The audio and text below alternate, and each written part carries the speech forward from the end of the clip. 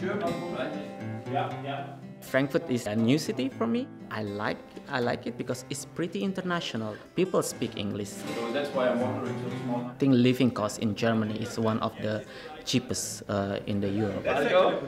I'm from Indonesia, and then I did my bachelor in Indonesia, and I did my master's in Australia, and then PhD in Germany, work in Switzerland, and then now coming back to Germany doing my MBA. Investments, or you have worked for nothing? By the way, the same problem in China. I have a strong background in science now, but I don't have any background in management and business. That's why I think if I can combine all this science and business management, it will be my competitive advantage to be able to sit later on in my future career on the managerial level. The people to spend more. I was like, you have to control it. You cannot. It's really diverse, so you get interact with people from 16 different countries. Where can you get this? This opportunity is quite like it's kind of like privilege for me.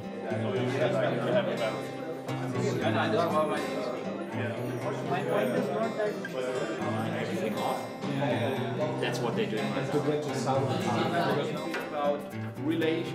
I decided to do my MBA in Germany because I'm from Frankfurt and I live in Frankfurt and I work in Frankfurt, so for me it was quite important to keep my job and to advance my career and do my MBA, and I've chosen Frankfurt School because I really enjoyed my experience during my bachelor's, and I think that Frankfurt School offers a very, very good network, especially in banking and finance in Frankfurt.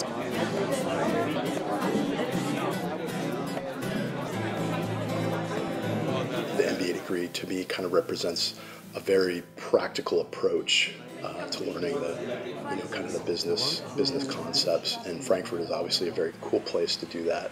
So I found myself here and started looking at schools, and the Frankfurt School of Finance and Management, just turned out to be the perfect match for my time here in Frankfurt.